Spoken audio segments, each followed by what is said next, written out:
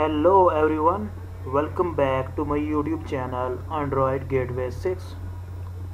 So here is the next question. Which of the following is an approved spelling in TranscribeMe's clean verbatim? Type A, B, C or D in the box below. So let's see the options of this question. A option is alright. B option is email. C option is gotcha. And D option is gonna.